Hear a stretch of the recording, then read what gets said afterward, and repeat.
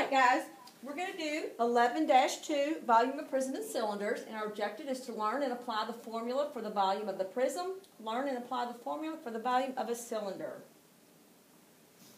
Alright, the volume of a three-dimensional figure is the number of non-overlapping unit cubes of a given size that will exactly fill the interior.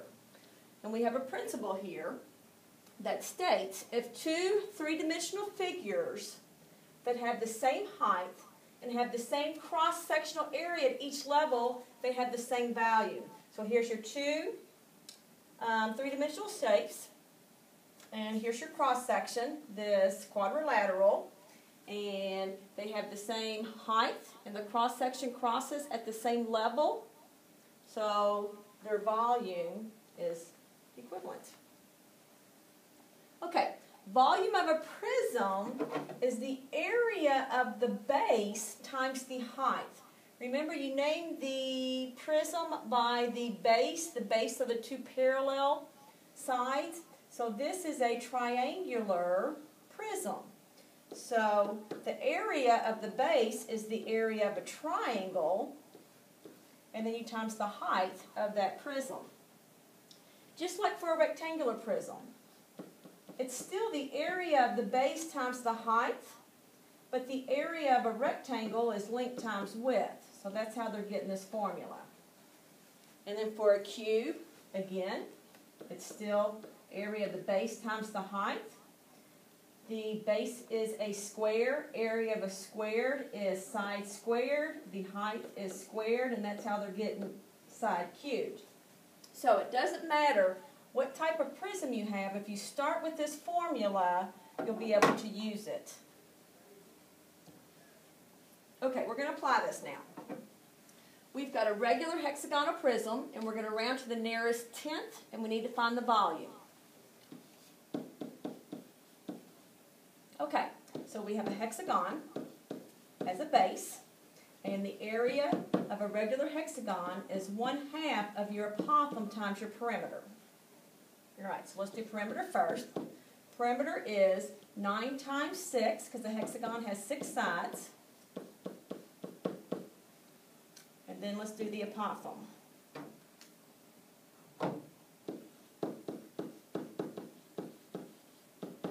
Okay, so we need to find central angle. So we have 360 divided by 6, and you get 60. So this is 60 degrees. This here is 9. And this right here is the apothem, so let me redraw that smaller triangle. So this segment is half of the 9, so it's 4.5. We're trying to find A here. This angle is half of the 60, so that's 30 degrees. So therefore, this angle here has to be 60 degrees. Okay, so your apothem is going to be the tangent of 30 degrees equals opposite over adjacent. So A equals 4.5 over the tangent of 30 degrees. All right, I believe we've got everything.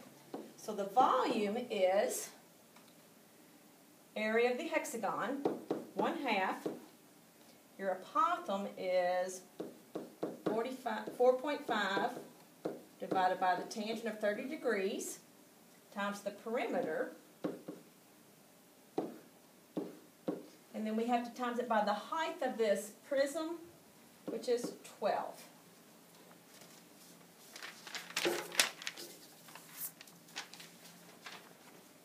And you're going to get approximately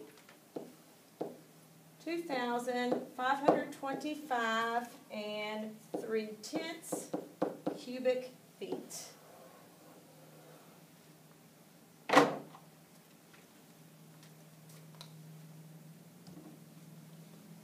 Okay, find the volume of a triangular prism with a height of 9 yards, whose base is a right triangle with legs 7 and 5. Okay, so we have a prism. Here's our formula. Our base is a triangle, so we have to find the area of that triangle and times it by the height of this prism. All right, so let's look at this triangle. It's a right triangle, and we have legs of 7 yards and 5 yards. Okay? So it looks like we've got everything we need here. You're going to take half, the base is 5, the height of that triangle is 7, and then you're going to times it by the height of the prism, which is 9.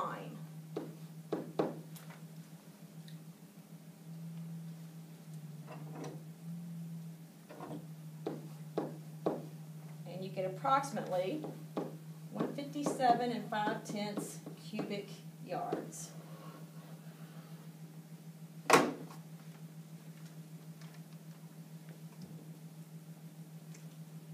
All right, I'll let you read this one on your own.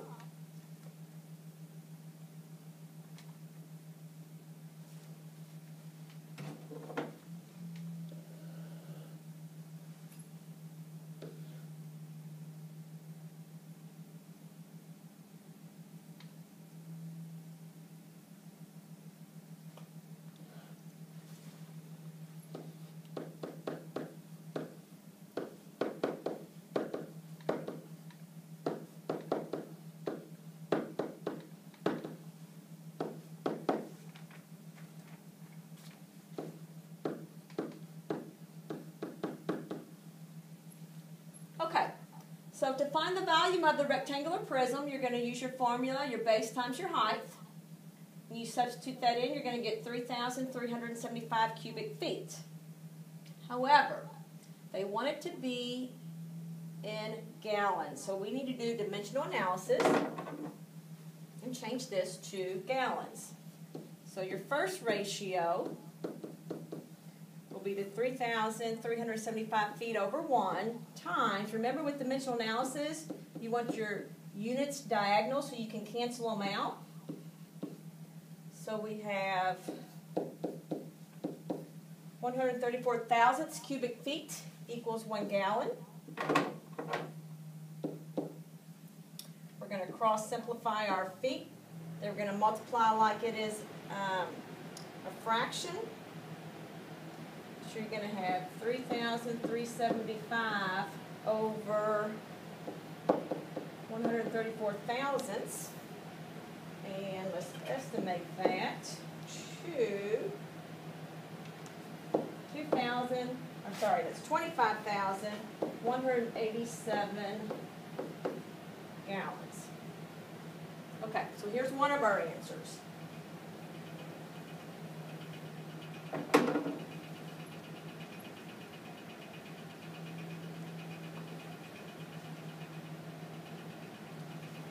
All right, now we need to do the density, the weight. Okay, so we have 2,587 gallons, and we need to change that to pounds.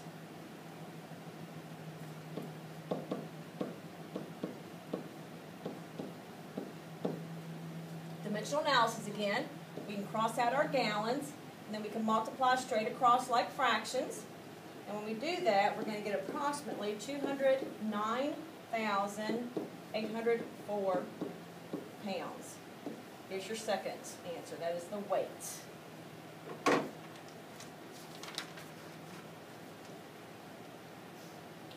Okay, the principle also applies to cylinders. The two stacks have the same number of CDs, therefore the value is the same.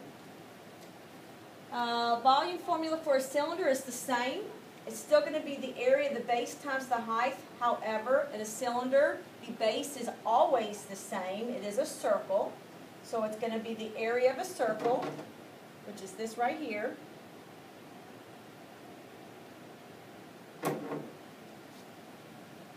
Pi r squared times your height. Okay, so we need to find the volume of the cylinder. Area of the base times the height. Area of a circle formula is pi r squared. The height is given and the diameter is given. So So we need to find the radius, take the diameter, take half of it. So now we can substitute in.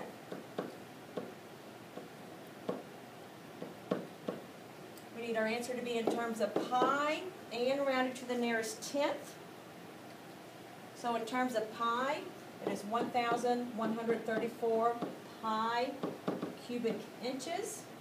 And then when you multiply with that pi button, you get 3,562 and 6/10 cubic inches.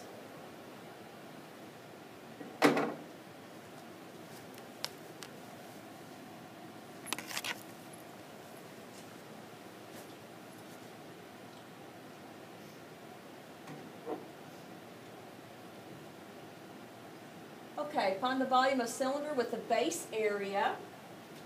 So the base equals 121 pi square centimeters. Height is twice of the radius. Give your answer in terms of pi and rounded to the nearest tenth. So we need to find the radius. Well, this here is the area of a circle. So what we can do is we can substitute that in for the area and find out what our radius is.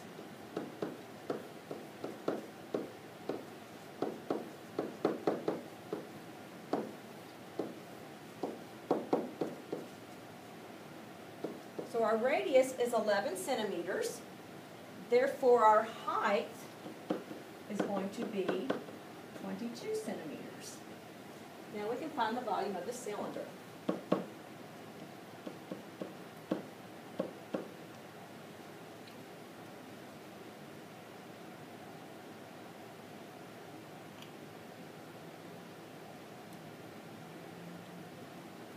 Okay, well, it's given us the area of the base, so what we can do is we can just substitute in the 121 pi right there, and then times it by the height, which is 22. And we get 2,662 pi cubic centimeters. And then when you times it by your pi button, you're going to get 8,362 and 9/10 cubic centimeters.